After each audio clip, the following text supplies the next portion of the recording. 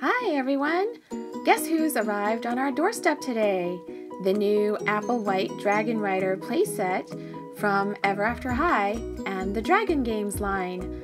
I am really excited to get her open. There's Apple on her dragon, and there's Apple pinned very uncomfortably into her box. I think I better rescue her before her arms break off in there. And there's her beautiful dragon, Brayburn. First, let's look at the side of the box. There's her artwork.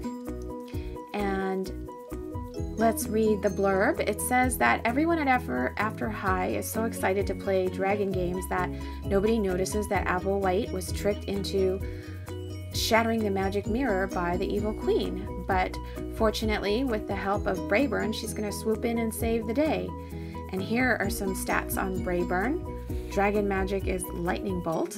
Ooh, that'll be interesting to see. All right, let's get Apple and Brayburn out of their box. Here they are. They slid out pretty easily.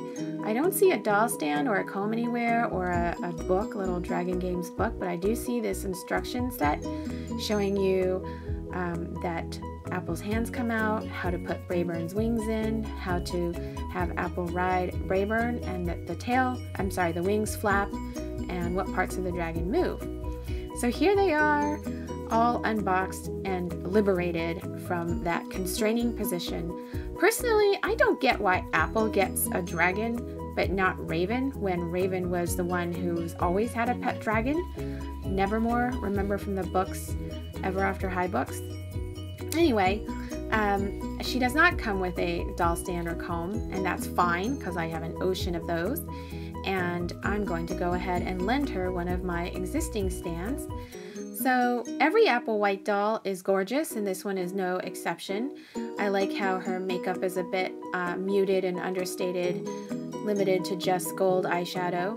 I like how her pale blonde hair is super straight and very soft. Actually, I take that back. I felt a little bit of gel here. Okay, so there's some gel on the sides to get it to, I guess, stay put on either side. Yep, there's some gel here as well. I like her golden crown. Interesting armor. Can't imagine it's very protective since it's only on one shoulder. And let's look at how that armor works. Okay, so it unfastens here in the back and it slides over her one arm, the right arm. She's wearing a very interesting top. It looks like a sleeveless and strapless top that is solid red above the waist and a red and gold pattern below the waist. And she's got on an armor belt. If I can just get the hair out of the way, I can show you the back of the belt. And it's a gold armor belt. And then one difference between her and the other Dragon Games dolls is she's not wearing leggings. Her legs are made to look like that gray, silverish sort of armor. And I'm sure that was to save money because I'm sure Brayburn cost a pretty penny for Mattel to make as well. And these are her awesome leather warrior looking boots.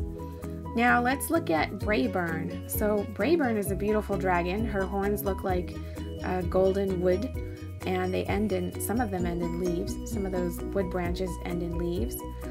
Her eyes are large and blue, and she's wearing an apple red bridle.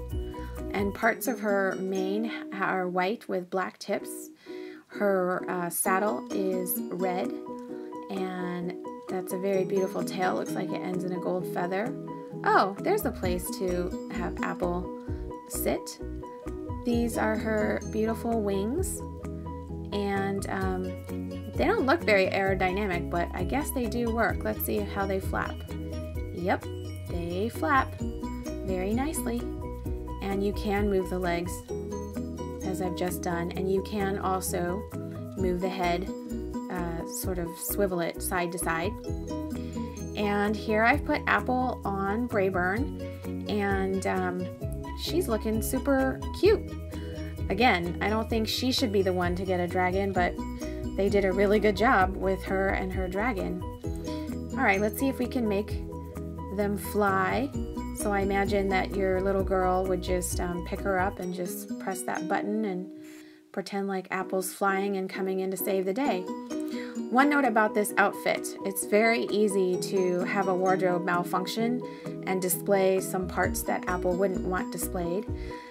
I just realized that I had put her on the dragon wrong. The instruction book has her legs behind the wings and I had them in front. So behind the wings also work quite well.